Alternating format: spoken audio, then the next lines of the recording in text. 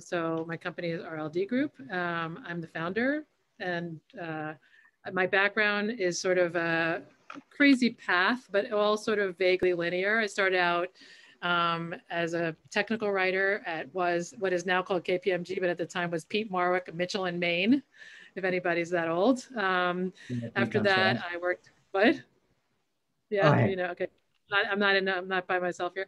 Okay, and then I worked at Condé Nast as a manager of IT services, which was long ago enough that one of the jobs I had was converting them from typesetting to dual floppy PCs and onward from there. No Macs at the time. So I kind of cut my teeth there in the IT business, and then I left Condé Nast and started a consulting company which specialized in publishing, using what I had learned there and taking advantage of the fact that nobody was doing what we were doing at Condé Nast. And I did a variety of other things.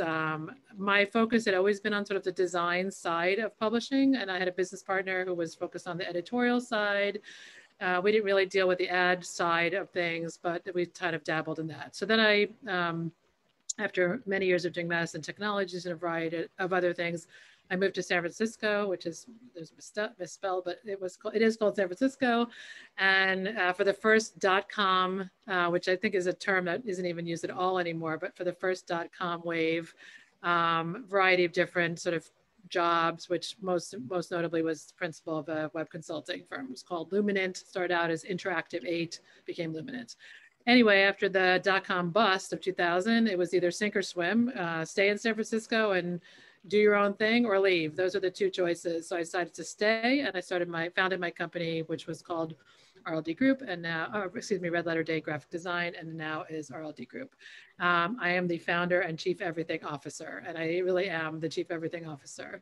In terms of the services that we now provide, of course, I didn't start out doing all these things.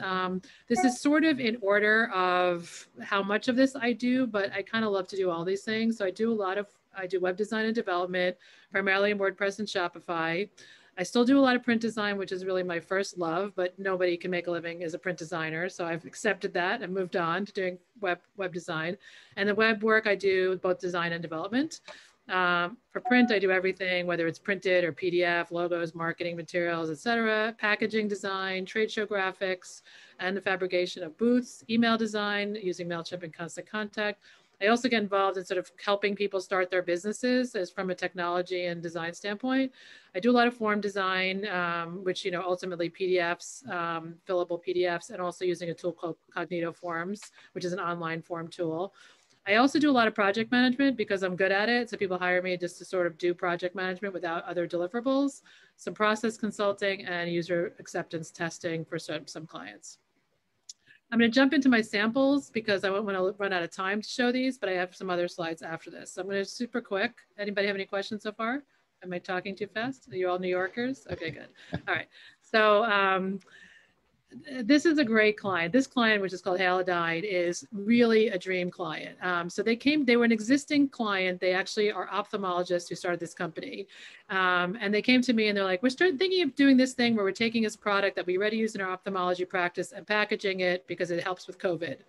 And so I said, I'll do that. I can do everything. And this was an interesting thing because they already knew me. So in this case, this client didn't even have a company name or URL, nothing when they came to me, which was about a year and 3 months ago at the beginning of the pandemic.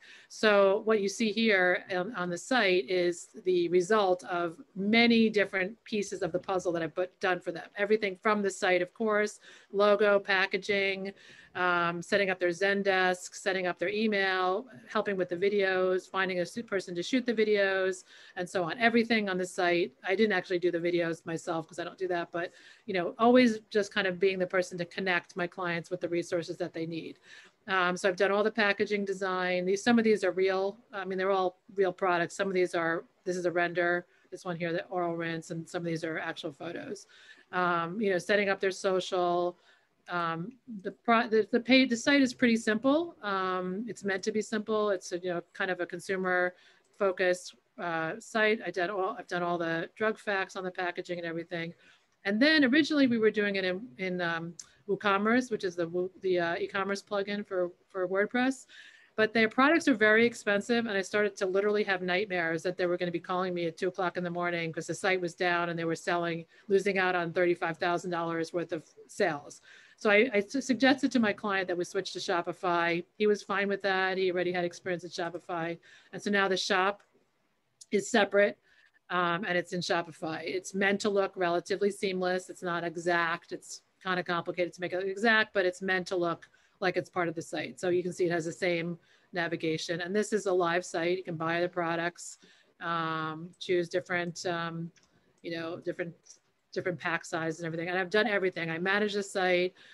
I sort of write the content. I mean, I don't literally write the content, but my client will give me, my client happens to be, the marketing person happens to be a writer, but I set up, he's like, how do we do reviews? So I set up a review plugin. And how do you do it? How do you sell on Amazon? I set up the Amazon app and everything. So it just comes to me and I help him with whatever he needs. And then, so that's a shop. So then I also help them with their MailChimp campaigns. This is a MailChimp template that we did a long time ago, which points directly to the shop. And they do a lot of, I set up the original template. They create the recurring template. And then, as I mentioned, I did all the packaging. So you can see that these are different renders of different packages that we're working on. I don't do the actual renders. So here I outsourced the actual rendering of the products because that's requires specialized skills, specialized hardware and so on. But I designed the package and then I send the die lines to a renderer. This person happens to be in the Ukraine, does an amazing job. And he comes back with these really looks completely real. This is just done from an Illustrator file. And then it's eventually produced for real. And brochures, that kind of goes on. So this is the brochures that I do using the existing products, charts, graphs, everything. A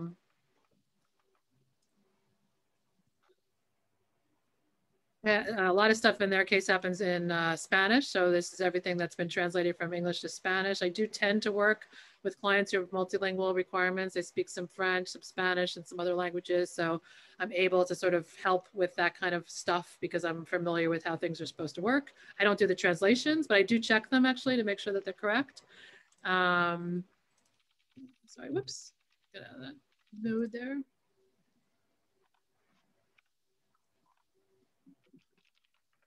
Ah. Okay, there we go.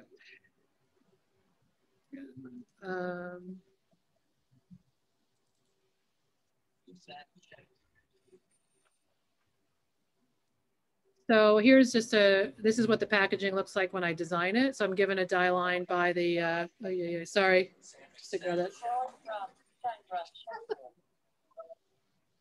How do we silence all of these things when we're doing presentation? This is the die line that I'm given from the printer, excuse me, and more renders. So this is what I've done for this client. So everything really from soup to nuts. He calls me, I need it done, I take care of it, set up Zendesk, set up whatever it's, set up your Gmail and that kind of stuff. Ideal client, love working with them.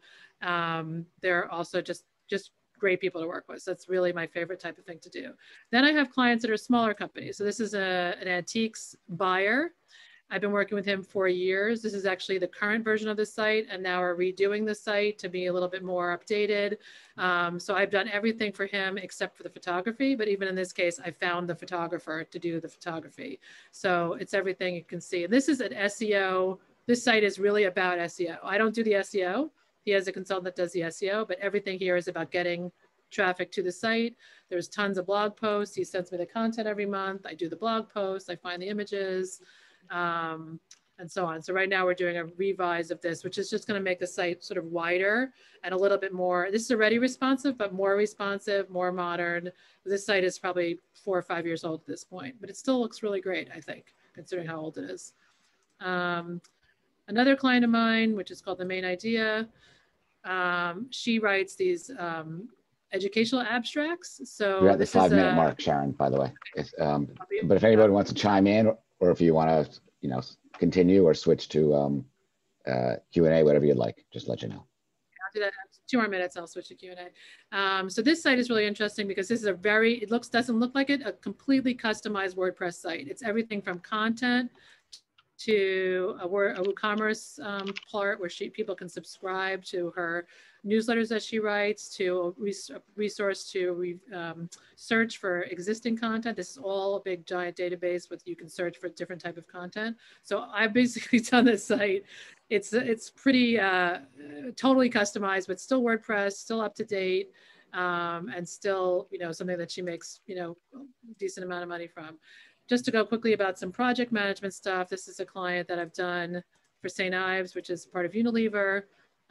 Just do these huge project management projects for them, keeping track of everything, deliverables, FICO World, which is a big conference, all the different deliverables, the size, when things are due, who's done them, et cetera, et cetera. So that's kind of that. I talked about Halodyne already. You can see all the different things I've done.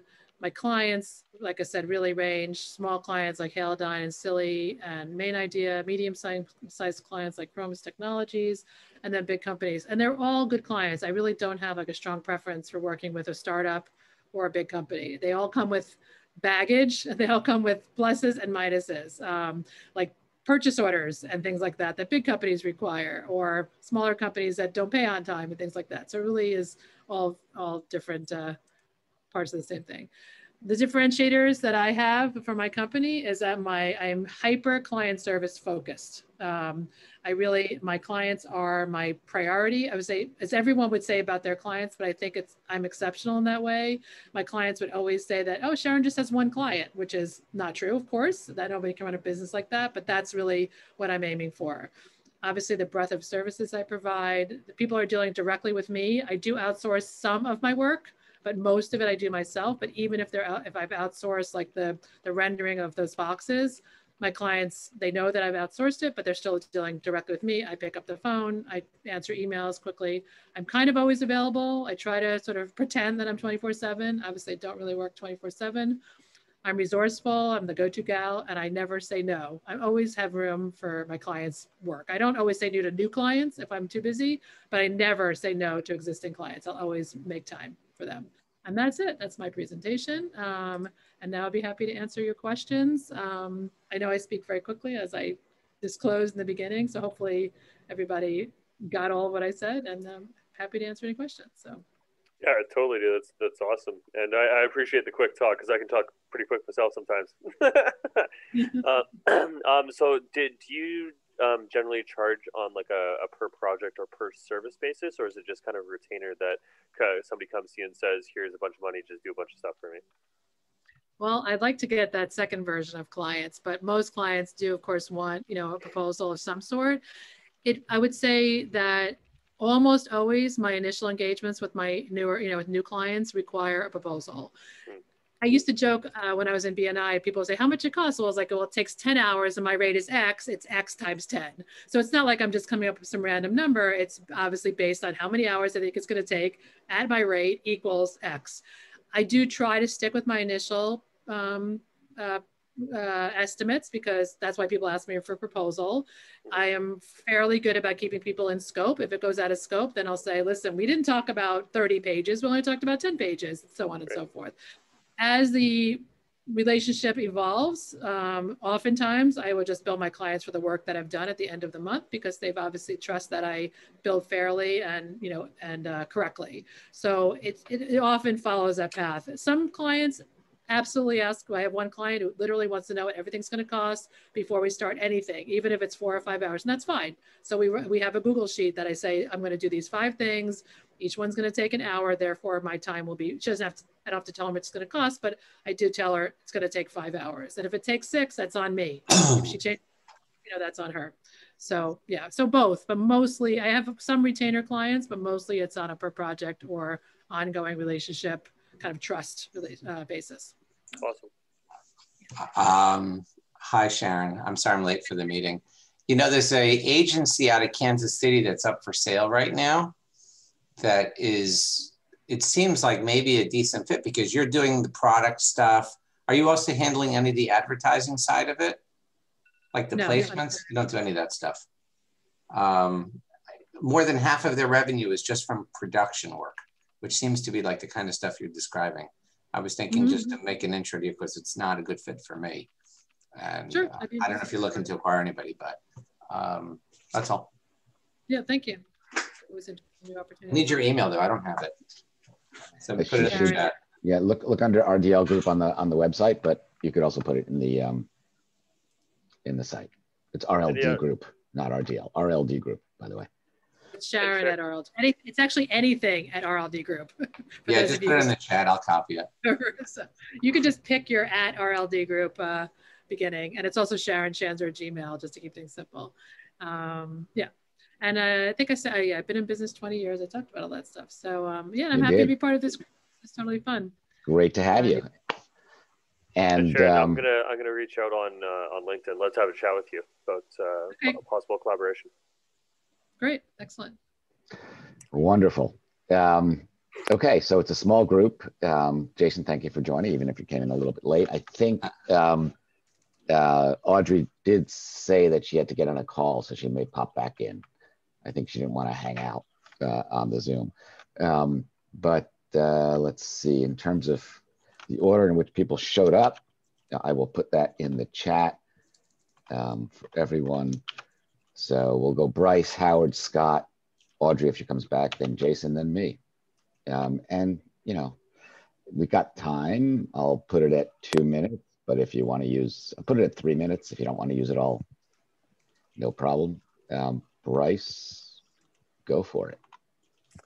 Hi, everybody. So my name is Bryce Wade. I am the Google Cowboy is my moniker.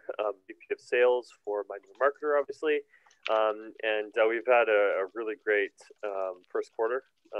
Michael and some of the other people I've gotten connected to have introduced me to a number of really large clients for our product Ad Cannibal, which basically saves large companies a very significant amount of money on their ad spend for Google SEM. So that's been a really fantastic product for us. My business partner just connected with another marketing guy that's really high up there at some other marketing company, and he's going to connect us to Disney and Procter & Gamble next week. So be some really good meetings in the coming weeks. So the agency is going to go from 6 figures to 8 in short order. So I'm pretty excited about that. So we've been typically an SEO and organic focused company for quite a while. This product that I just described basically is our enterprise level product that we're focused on, and it's my personal focus right now too, as it's insanely lucrative because of the numbers that Google deals with. You know, they make $100 billion a year off of AdWords, and we can probably take about 10% of that roughly for with this product. So pretty happy about that. I don't have a lot to say today. This is kind of an overview. So I cede my time. Yeah, and I'll just add that we have an agreement with the Mind of a Marketer. If anybody brings in a lead for that results in a sale, there's a commission that gets paid out to that person. And I think in the last 2 newsletters or updates, I had mentioned that in that update. But if you have, so today we had a call, we had a call with a big cosmetics company that I connected Bryce with, and they claim to be the 5th largest spender on Google for Google ads in the world. Obviously, if we can save them, 5-10% of their spend, it'd be a significant savings. Okay. So after Bryce was Howard. Howard, you're up. All righty. I'm going to do a screen share. Oh, absolutely. All right.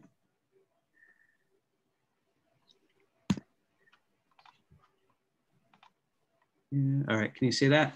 We can. All right, great. I was going to, we specialize in organizational transformations, helping with branding, marketing, and fundraising, but I wanted to use the time today to give you a tip, and it's on a perspective called action design. So I'm going to kind of start with before from another organization, but basically it's a brochure that doesn't really speak to you, and you probably encounter these kinds of things all the time. Happens to be professional development for teachers, and I use this one because the client I'm going to show you is also professional development for teachers. They have methodology that helps teachers to improve their ability to identify students' needs and be more effective teachers. And when they approached us, they're called hidden sparks. When they approached us, they were looking to evolve from this one-on-one coaching to a 5-year service model. And they really wanted to talk about their program in detail. And we said, you really can't do that. You have to engage your customers, the teachers, in some way. So, we created this die cut brochure. It says inside every child is a hidden spark, and you open it up and it says, we help you find it. And then we use the example inside of putting ourselves in the role of the teacher and say, there's a student who has a reading problem and is struggling, what do you do? And we empathize with their frustration. And we said, what do you do? And we give options that the teacher might face. And this is a die cut window. I don't see, I don't think anything I don't think you're moving. sharing what you're trying to do. You're not seeing any of this? No, we only see the front page, which is organizational transformations. Oh, that's not good. There's took up all my time now. That's all right. You want to try it again? Yeah. All right. It wasn't clicking through for some reason. Yeah, there's like a problem with, all right, I'm not going to do the full screen. For some reason, I don't know. We'll try now. All right. We see the screen, just scroll down. Yeah, let me see. We see the organizational transformation. You see something now saying action design? No. Just organizational transformation. It's a PDF. You can scroll, right? Or no? Yeah. All right, stop sharing. All right, let me.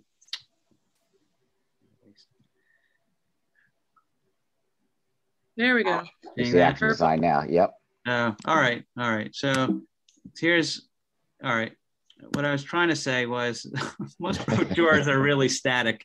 They may be well designed, but they don't speak to you in any way whatsoever. And you really have to do that. So in helping this organization to evolve their message, they, like most groups, they want to talk about what they have to offer. And they invested so much in a learning methodology for teachers. They're like, tell them all about this, there's great learning lenses that we have. And we said, you really can't focus on all that. You got to just engage your customer. And so, the teacher. And so we created this brochure, the die cut cover says inside every child is a hidden spark. We help you find it. And so hopefully that engages them. And then what we did was we created the scenario that the teacher would face about a struggling student. We empathize with her frustration, the teacher's frustration. We present options for the teacher to take, all of which they might face in a normal situation, and none of them are really ideal. And then we say there's a better way, using the learning lenses. They identified his learning profile and they identified the challenge, and we're able to help him essentially. And so the teacher is able to actually experience the benefit as if she was in the classroom, rather than talking about the idea in abstract. And so here, if you want to take a screenshot, this kind of the takeaways are, you really have to see things through your customer's eyes.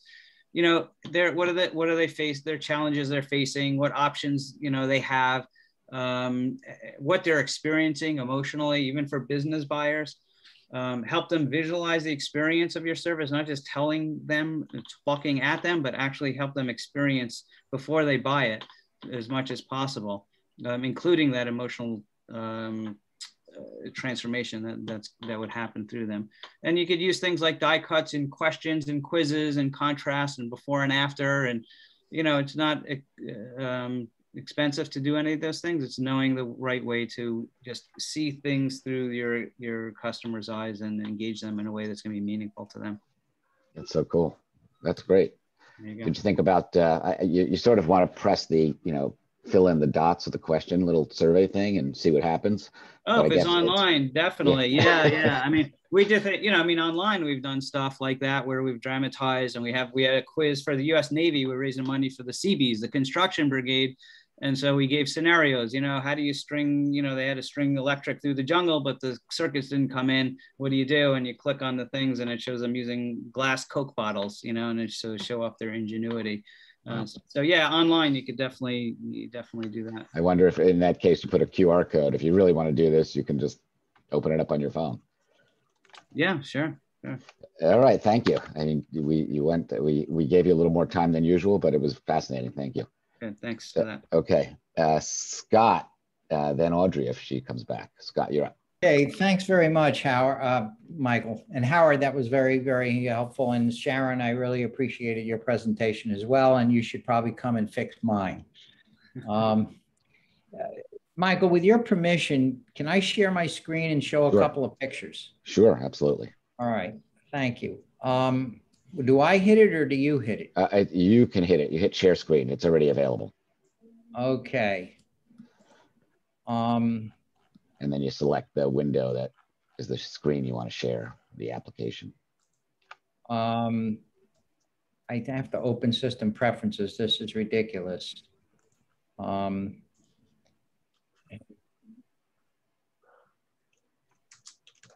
will take a moment. Okay. Can everybody see those pictures? Nope, you have to share this. You haven't shared it. Oh. Hit the green share screen and then pick the window you want to share. Okay. All right. What you're looking at is, do you see these pictures of the cars? Yes, we do. Okay. I'm sort of like some ways like Sharon, the Swiss and others here, the Swiss Army knife of marketing after a 40-year career in the business. So I do work with advertising challenges. I write blogs for Toolcase, an AI company. I do a lot of other things, but my principal work is partnerships and alliances for a nonprofit providing knowledge, tools, and support for minority entrepreneurs, especially those suffering from the COVID economic calamity. An example of the partnerships and alliances that we enter into. This is one that we just announced yesterday with Richard Petty Motorsport. They're going to be running this car in 3 races and we'll have an associate sponsorship. I don't want to offend anybody here of color, but if there is anybody of color on the call, but this might be relieving Richard Petty's guilt trip from the 50s and 60s when these good old boys started NASCAR, but we don't care. The fact is we're going to get tremendous visibility. We have a grant application in front of the NBA right now. And another example is what we're doing with Hustle Mommies. So Hustle Mommies is 75,000 women around the country who have become entrepreneurs, some of them from the get-go, some after losing their job and finding out that, you know, there's no other choice but to be, you know, working in the kitchen or starting a restaurant. So the kinds of companies we have, I just signed one of the 2 largest air courier shipping companies in the country for supplier diversity. And we're working across all the different challenges with Fortune 500s, Fortune 1000s, even private equity and lawyer for, you know, attorneys and all kinds of different service professionals. So that's just really a quick summary. It's a little different than what I've said in the past, Michael, as you know. But I just thought it'd be interesting for people to see this. Any leads, we do pay referrals. If somebody thinks they know a company that wants to show their support for diversity, equity, inclusion, or advance economic equity for minority entrepreneurs, we do this for Latinx, we do this for women, we do this for Native Americans and LGBTQ as well. We customize the content of the platform and the community that we operate to provide knowledge, tools, and support for entrepreneurs. Thank you. Absolutely. And I'm just putting in chat. And congratulations, by the way, on that new partnership. That's great. Well, it's only 1 or 2 companies, so you know. That's a start. It's got to start somewhere. And remind me to connect you with Kelly Campbell, who has just launched a speakers bureau focused on conscience leadership, I think she calls it. Yeah, but D&I, diversity and inclusion. Equity and inclusion. DEI, okay. DE&I. DE&I is or one DEI. Right, is one of her areas of focus. I mean, everybody's doing it. Like the Madison Square Garden just hired a guy named Richard Constable not long ago as a C-suite executive. And this is going on all over the country now. Whether it's going to turn out to be the positive results that everybody wants or just a fad, I don't know. But, you know, we'll see. Oh, by the way, and I should have said this at the beginning, Scott, thank you. Last week you were on and you gave me a nice little plug, or the TRN, a nice little plug, and I captured it. I made it into a little testimonial and I sent it to you, but I need your approval to use it. Oh, I didn't see it. Yeah, so it was probably, look in your emails. I can always send it to you again. I didn't change any of your words. It's basically just a snippet of our call. You know, please send it again, because okay. I've gotten a number of, was this a, like an embedded MP4 file? No. I sent you a link. I sent you a link to it on YouTube. I did get a link on YouTube, and I wasn't sure if it was legit or not, so I think I deleted it. Okay, I'll resend. Thank you. For me, it's legit. Yeah, no, but I've been getting all kinds of spam. Maybe everybody else has too. I don't know. There's something going on out there. Okay. Thank you. Absolutely. Thank you. And I'm going to switch back to gallery view because for some reason I don't show up on speaker view when I speak as the host. So I'll give myself 3 minutes. Thanks everybody for joining. Of course, you all know who I am. My company, Software Development Resources, is a rep firm for software development teams. I had an interesting experience just a couple days ago. I was referred, somebody was referred to me. It's a startup, a woman who is in the fashion world, and she works with some high-end stylists, and they have an idea. They don't have the funding yet. They want to build sort of a marketplace for clothing where the recommendations are based on this algorithm that they've created for matching people with their color, their style, et cetera. And I do this a lot with startups. I dissuade them from spending money in the wrong way, even if they want to build a website, right? I was helping her decide, where do you want to spend your money? Do you want to build a marketplace, which anybody can do? Or do you really want to prove out your concept of, the value associated with this capability of the style recommendation engine? So she's going back to her team, and they're going to discuss, how do we do this and maybe make this a service that's available to stylists to prove that it does work and people are willing to pay for a style recommendation engine, as opposed to building an entire ecosystem, including a marketplace where you have different vendors, which gets very complex, as you can well imagine. So part of my job is being a consultant to my clients, and helping them sort of figure out, especially if they're a startup, what they should really focus on. Had another client we just won, which is great, who wants to do a speakers bureau for, and she's launching the speakers bureau for people of color, in particular, women and people of color in the medical field who have, really deep expertise in different areas, but they don't get the same exposure because they just don't have, books out there or whatever else. They, so they are gathering these medical experts and making them available to a broader audience. And of course, they're starting with topics that are relevant, like COVID, and things that are in the news, so that there's demand for what they're doing. She actually was doing this sort of as a volunteer over the past year, and she realized that, there's a real potential business here. And my job with her was to help her sort of figure out how she can scale this down and launch it with what is really different and what's going to stand out in the marketplace for her. And then we move on to, okay, let's develop it. Let's scope it out, and then we'll build it for you.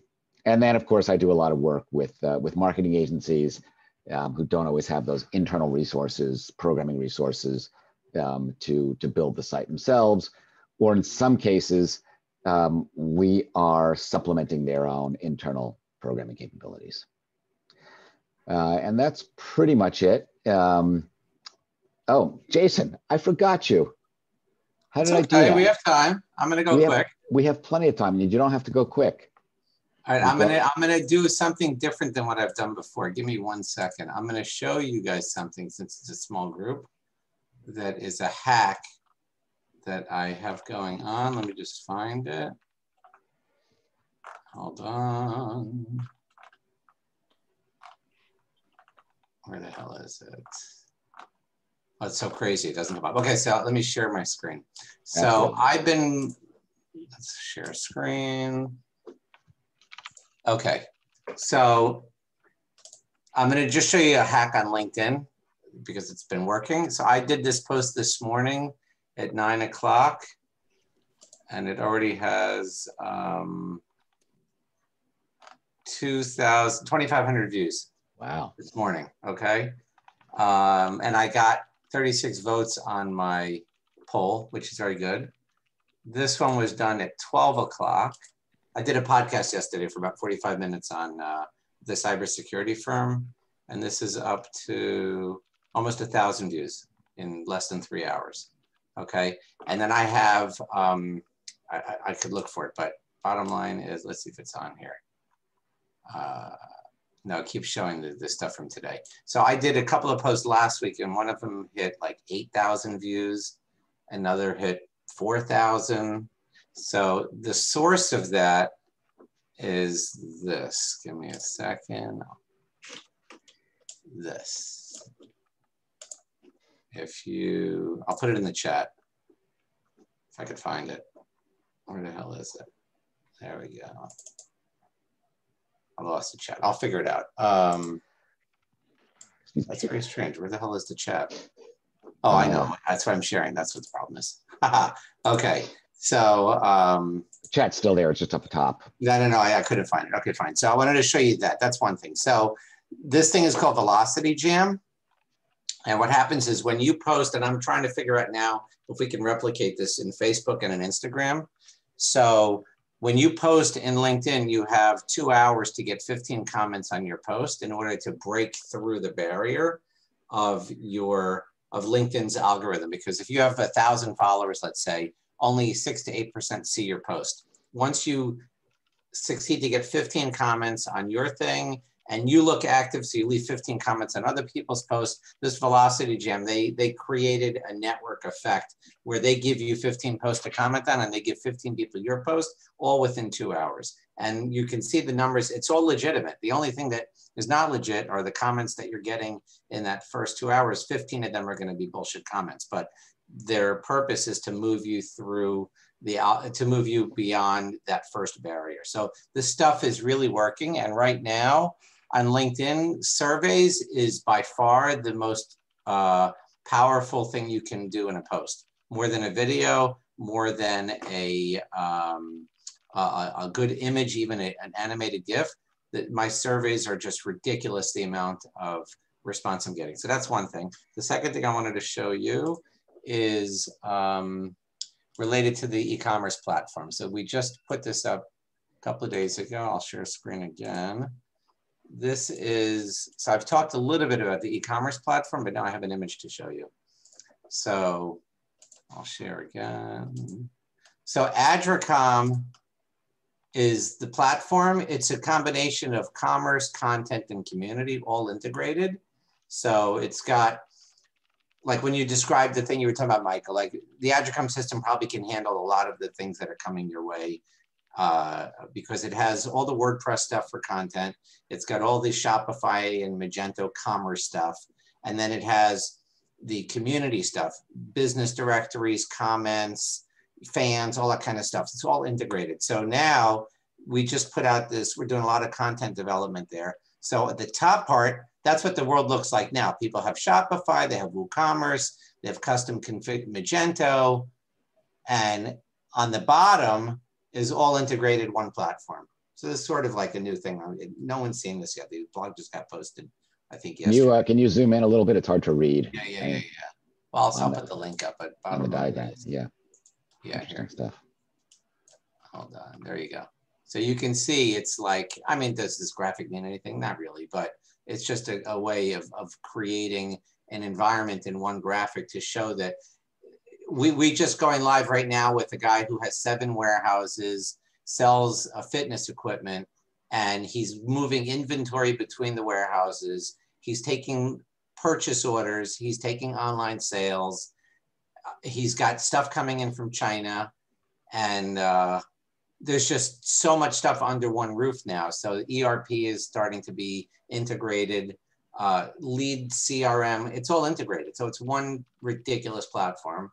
And we're raising, right now they're having meetings for an investment. So that's going to enable us to do marketing. All this stuff has been referral based.